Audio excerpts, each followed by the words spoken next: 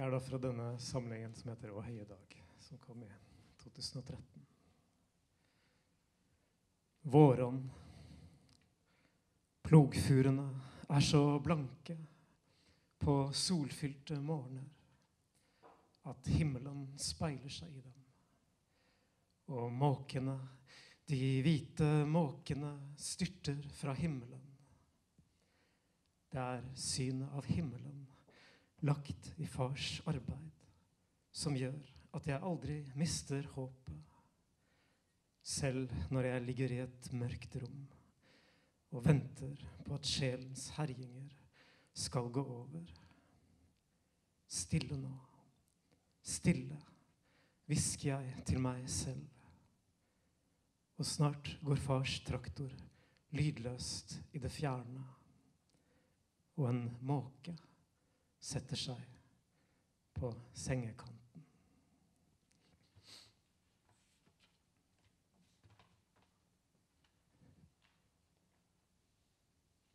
Blodsbånd. Husk, vi av innflytterslekt, sier far, og ramser opp navnene på bøndene som har eid gården. Og jeg prøver å forestille meg hva blodsbånd Et halvt liv senere ser jeg opp på blodposen som henger på et stativ ved fars seng. Utenfor sykehuset snør det. Aldri vil det røde være mer rødt enn nå, tenker jeg. Og hva blodsbånd, annet enn en sørgelig salme, som bare de eldste husker? Far satte støvlene og spaden fra seg utenfor døra, før han svevde inn gjennom gangene til sengen med det hvite lakenet, og de blanke stålrørene, lysende som pipene i et gammelt landsens kirkeorgel.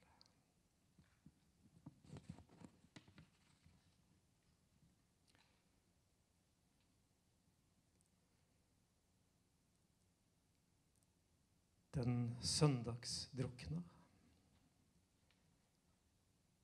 I september ser jeg den røde traktoren forsvinne ned i ei dump, for igjen å komme til syne i sollyset. Det dype sollyset om ettermiddagen, når jordfurene glinser og peker rakt mot himmelen. På reise teller jeg plogfurer for å få sove, og jeg ser for meg kårkallene i bygda, de krokete gamle mennene, som hver kveld går runden i tussmørket og kontrollerer at spaden, trilleborra og møkkagreipet står der de skal, og at alle lysene slukket. Jeg bundet til jorda, som poesien til sangen, og jeg hverken borte eller hjemme. Ingenting forlater meg. Ingenting får meg til å glemme. Men dette betyr ikke at jeg tro. Å være jordbundet ingen garanti mot troløsheten. Så lovet være den dagen en hånd ligger i min, og all lengsel forlikes i en tro på at jeg, den søndagsdrukne, kan gi meg hen til et menneske, og at jorda har en frelse.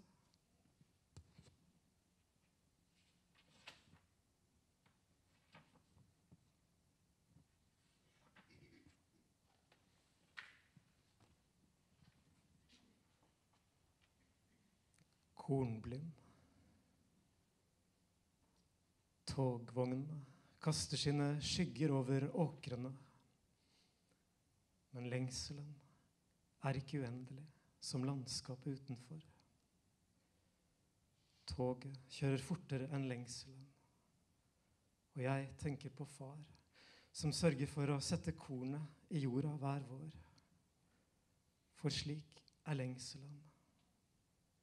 Den mer trofast enn noen kjærlighet, og ulikt kjærligheten kaster den ingen skygger.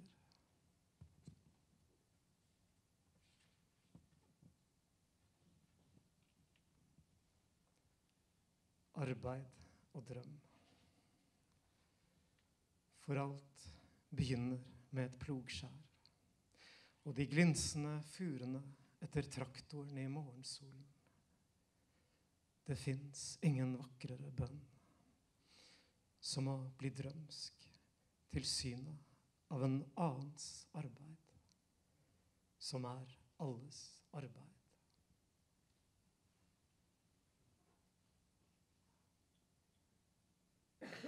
Ariel i barndommens skog. En gang ville jeg danse, men ble nektet av far, og satt til å hogge ved og pløye jordene. Om kveldene gikk jeg til en glenne i skogen for å få være i fred. Der fløy en bisverm inn i øynene mine. Men det gjorde ikke vondt, for jeg het Ariel, og var vant til at insekter svermet gjennom meg, og ga tankene mine gjennomsiktige vinger. Denne sommerkvelden står jeg igjen i barndommens skog og roper, Herre, gi meg Ariel tilbake. Men det ingen bisverm å se, og glennen grodd igjen til en ugjennomtrengelig skog.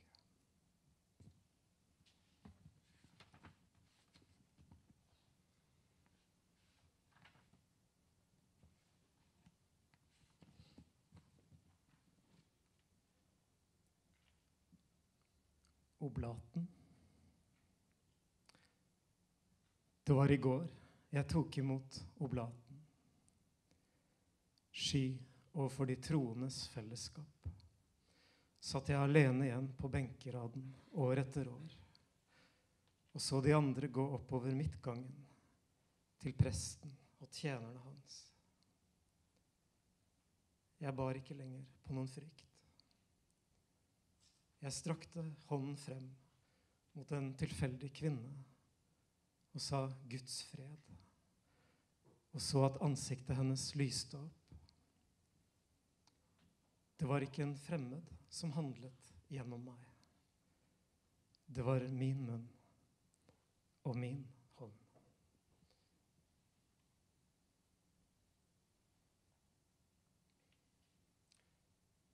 Det store gjestebudet. Han blir trillet ut i vårlyset før gjestene kommer.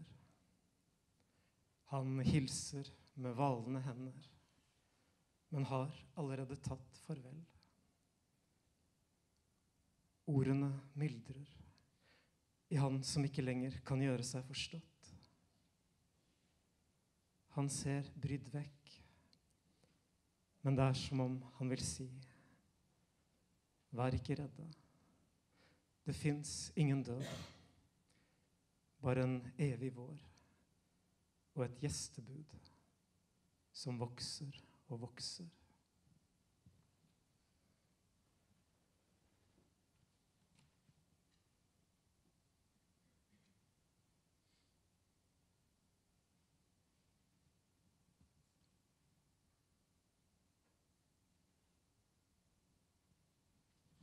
Ombestemme meg. Ja.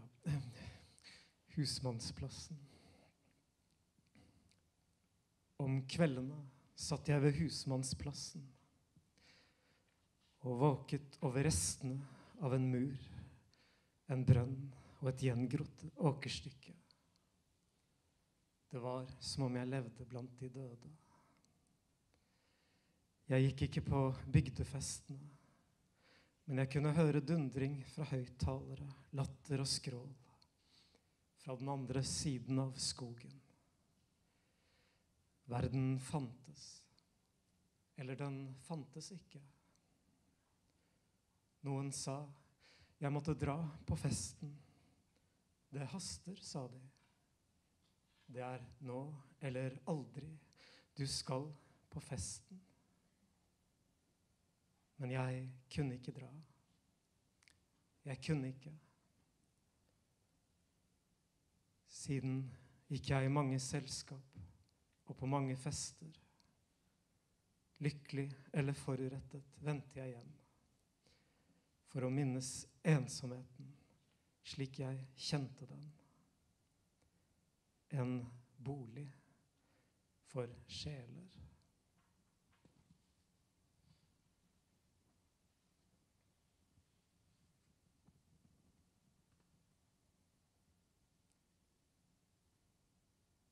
Sjelemesse.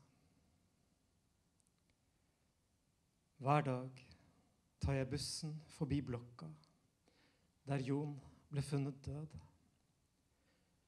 Men denne dagen enser jeg den ikke. Og på holdeplassen ved kirken får jeg øye på en skitten oblat på asfalten, som jeg plukker opp og legger i lommen. Den dagen Jon ble funnet, regnet det så mye at sluken ikke greide å ta unna vannet. Kumlokk fløt opp. Trafikken stanset. Og ei lita jente med gul sydvest forvekslet meg med faren. Hun løp etter meg, grep hånda mi, men ble skremt da hun skjønte at jeg ikke var ham. Etterpå så jeg henne stå og grine i farens armer. Og jeg gikk videre og tenkte at sjelemesse holdes overalt, og at måten vi dør på ikke gjenspeiler vår natur. Heller ikke måten vi sørger på, eller lar være å sørge. Hjemme på kjøkkenet skyller jeg oblaten, for jeg legger den hvite skiven på tunga og svelger den.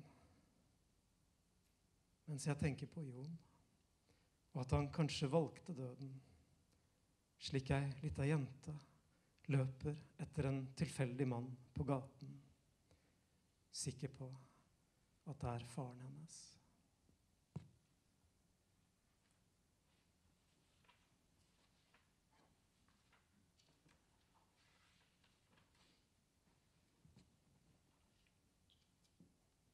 Morgenopprop i skogen. Om morgenen smyger jeg meg ut av huset og inn i den unge bjørkeskogen, der jeg roper klassekameratenes navn. Det er et opprop som gjaller, men ingen svarer. Ensomheten blir større og mindre for hvert år. Som vårskogen, når sevjen gjennomlyses av sol, og synene sildrer gjennom sjelen. Takk.